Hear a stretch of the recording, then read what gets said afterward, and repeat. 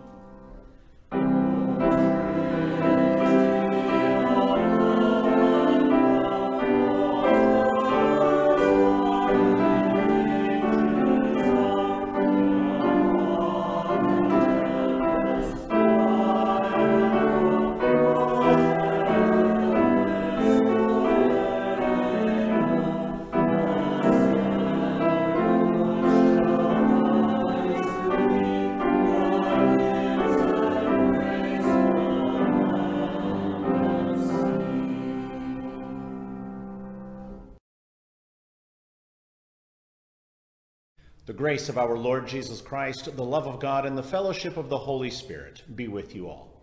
Let us pray. God of generosity and grace, we thank you that in your Son, Jesus Christ, you come to us.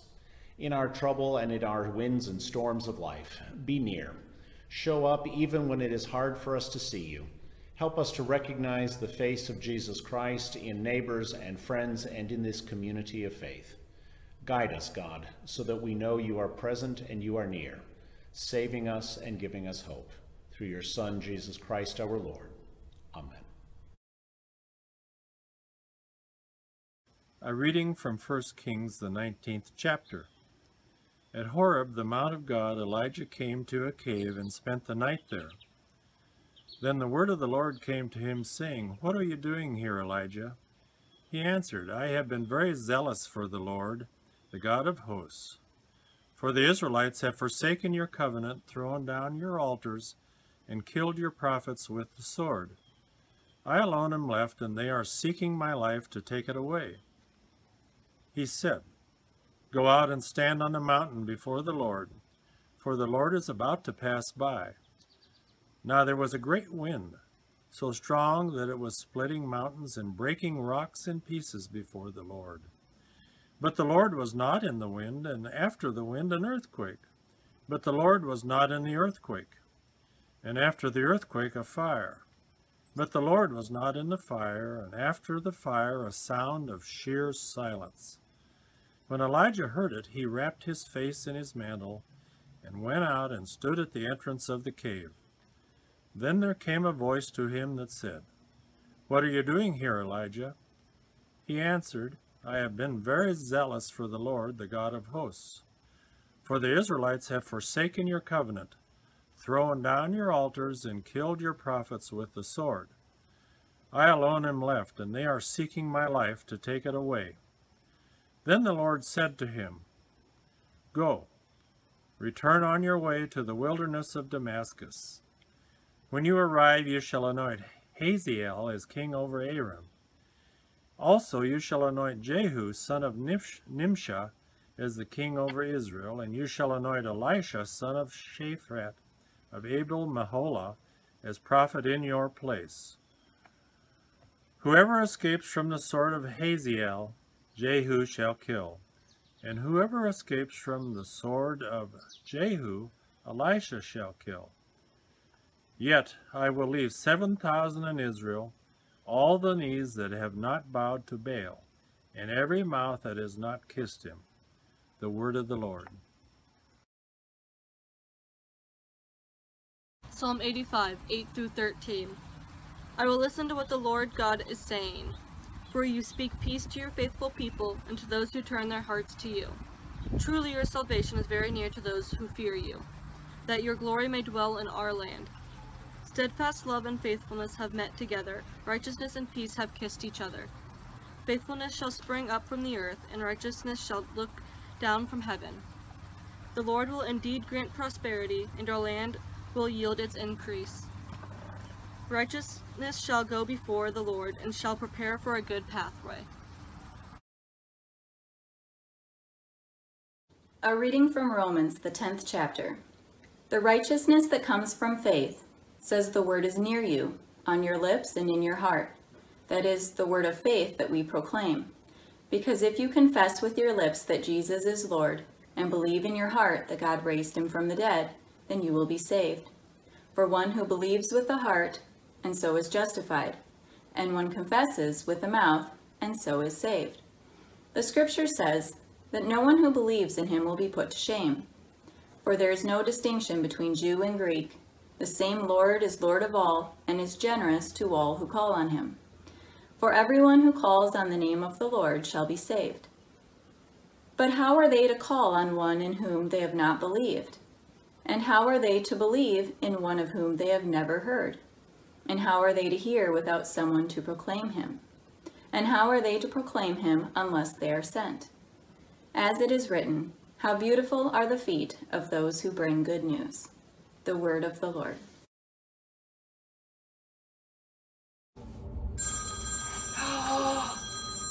Do you hear that? I think somebody's calling us. It's Jesus. It's Jesus calling us? Yeah. We better be ready to respond when Jesus calls us. Yeah. Right? Yes. Sometimes it's scary when we're called to do something and to respond to people. But guess what? We don't need to be scared at all, do we? Right? Are you scared sometimes when you have to do things that are scary? Yes. You know why we don't have to be afraid? Do you know why? Because we have friends that are with us. We have family that are with us. Thea. Families, our moms and dads, and our friends, our Thea. Yeah. And you know what? We also have God. He is with us always. So Jesus is near us, and when he calls us to respond, what do we need to do? We need to be listening for his call. Put it up to your ear, Casey. We need to be listening for that phone call, and we need to be ready to respond to the call. So don't forget about listening with our ears for that call. Even when it's scary. Do you guys want to pray with me? Yeah. Okay. I'll say the words and then you can repeat it, okay? Dear Jesus, Dear Jesus, we are listening we are for your call, for your call, and we will be ready and we will be ready to respond. to respond. Thank you Thank you for always for always being being near. In your name we pray. In your name we pray. Amen. Amen. The Holy Gospel according to Matthew, the 14th chapter.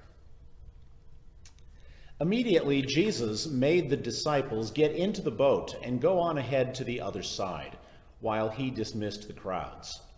And after he had dismissed the crowds, Jesus went up the mountain by himself to pray. When evening came, he was there alone, but by this time the boat, battered by the waves, was far from the land, for the wind was against them.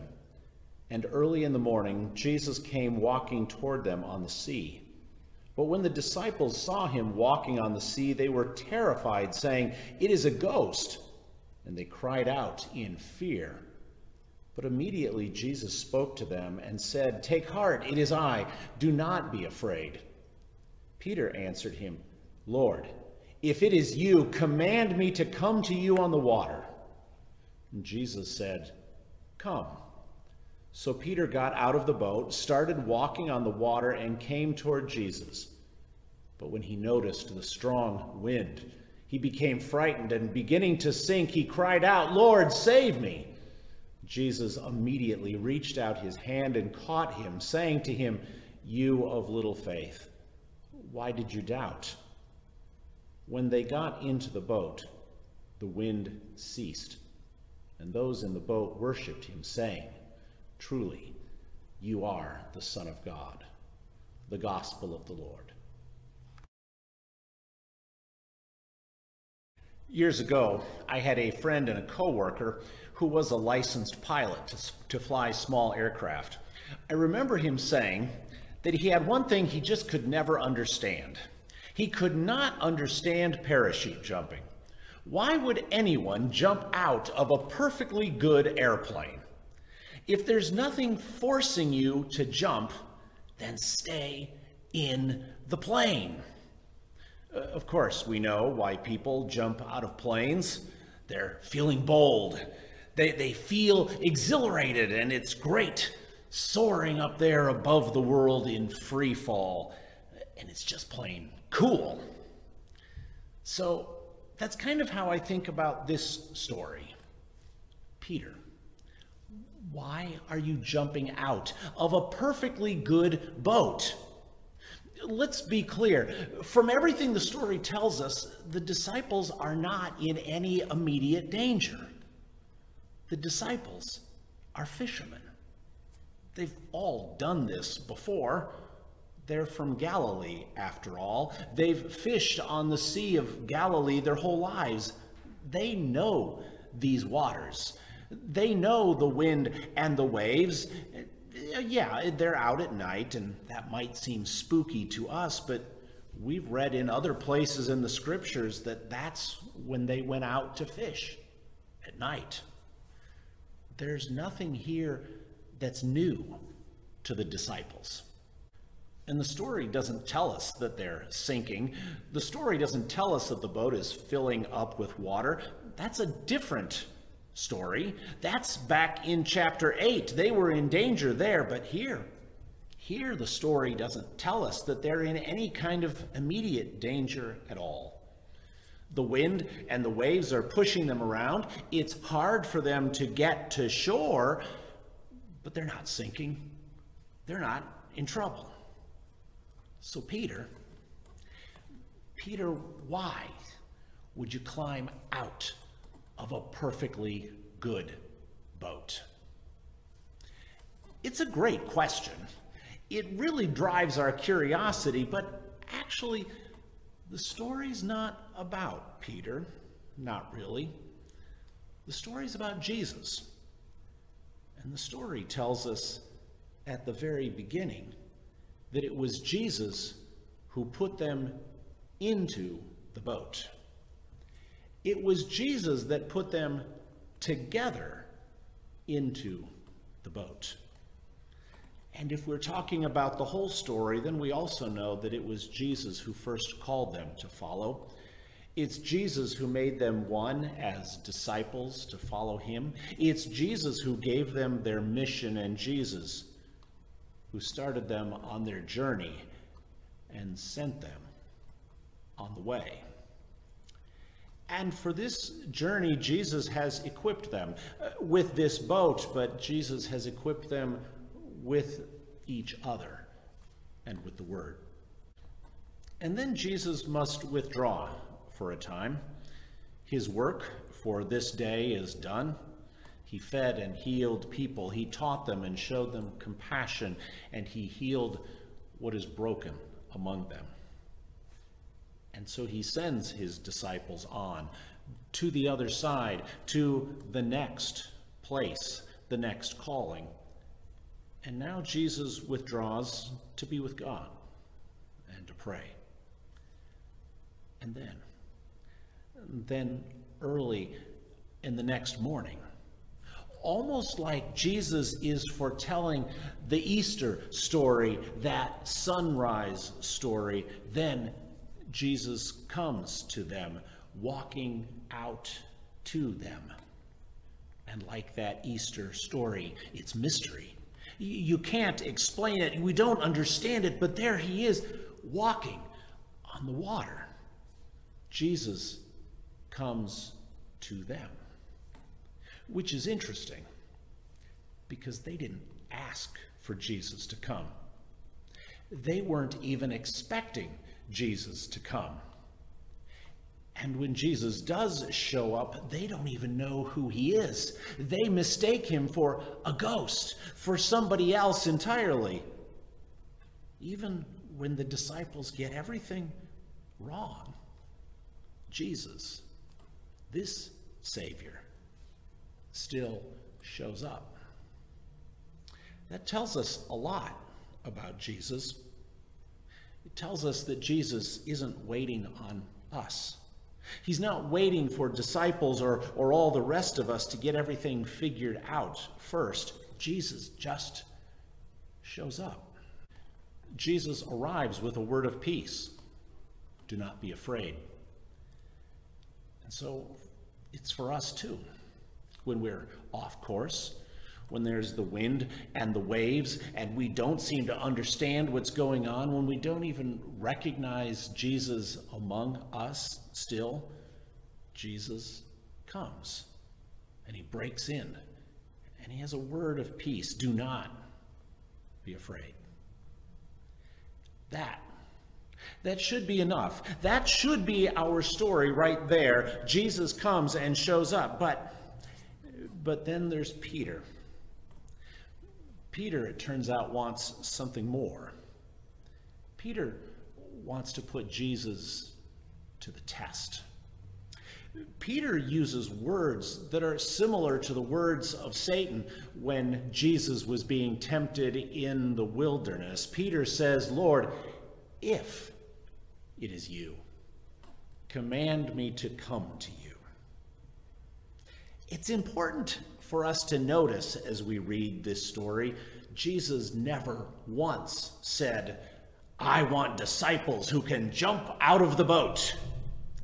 Jesus never said, "Peter, I want you to go it alone out there." Remember, Jesus is the one who put them into the boat. Jesus is the one who put them together, gave them to each other. Jumping out of the boat, going it alone, that was Peter's crazy idea. And when Peter jumps out of a perfectly good boat, when Peter jumps out of the boat that Jesus gave him, when Peter decides to go it alone and do his own thing, that's when it gets scary. That's when Peter sees the waves, feels the wind, and gets terrified. Jesus has given us a boat. Jesus has given us each other. He's given us a church and a community and the scriptures. Jesus has given us a sturdy craft and sent us into the world. And sure, there are waves and there's wind, and it's not going to be easy, and sometimes it's hard to get to wherever it is we are going, but on the way, Jesus comes. Jesus always comes. We don't always recognize him. We misunderstand who he is sometimes, and we get scared. But Jesus is here, right here. Sometimes we get off track, and we think that the story is our story. And so we want to jump out of the boat that Jesus gave us. We want to go it alone, make the story about us, and we want it all on our terms, and then we too want to put Jesus to the test. It never works out so well. It doesn't go so well when we forget the boat and the community that Jesus gave us. And still, this Jesus saves us. Jesus reaches out a hand to us, grabs us, and pulls us in. Us, people of little faith. Jesus grabs us and keeps us safe. That's really the good news. That's why ultimately this story isn't about Peter or about me or about any one of us. It's a Jesus story. It's about Jesus. He comes to us. He's in the boat with us. Do not be afraid, Jesus says, because truly, he is the Son of God. Amen. Prayers of intercession.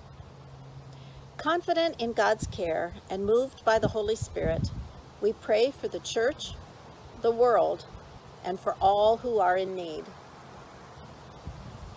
God who comes to us, give courage to your church in the midst of storms around us.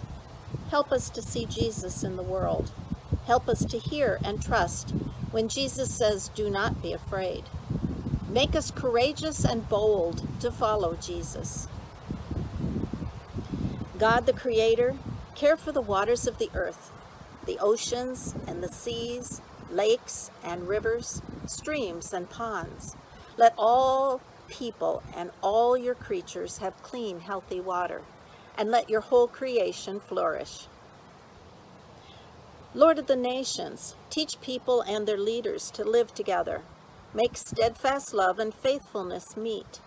Let righteousness and peace embrace each other. Let everyone see and believe that you are the healing for all nations. God who answers prayer, let everyone who calls on you be saved. Come to those who are lonely. Hear those who call out to you. Support those who struggle to survive, and fix what is broken in the world. We remember especially all those we name to you. Give them hope and confidence. God who calls us, we thank you for making us your disciples. Lead us to trust in you. Remind us that Jesus Christ is always with us. Make us confident in the peace that Jesus brings. God of salvation, you have been the hope of every generation before us, and you are the hope of all people now. Keep us firm in faith until finally we are all made one in you.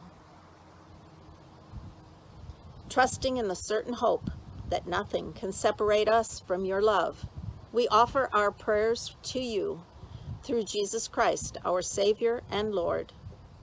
Amen. Lord, remember us in your kingdom and teach us to pray. Our Father, who art in heaven, hallowed be thy name. Thy kingdom come, thy will be done, on earth as it is in heaven. Give us this day our daily bread, and forgive us our trespasses as we forgive those who trespass against us. And lead us not into temptation, but deliver us from evil. For thine is the kingdom, and the power, and the glory, forever and ever. Amen. The Lord bless you and keep you. The Lord's face shine on you with grace and mercy. The Lord look upon you with favor and give you peace.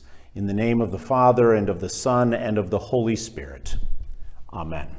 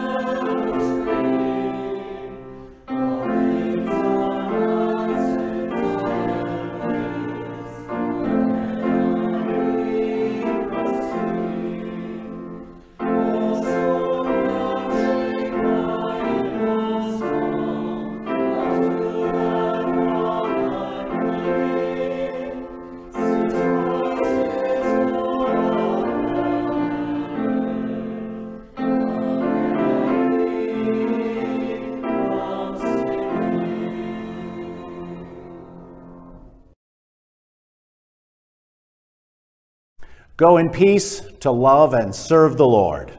Thanks be to God.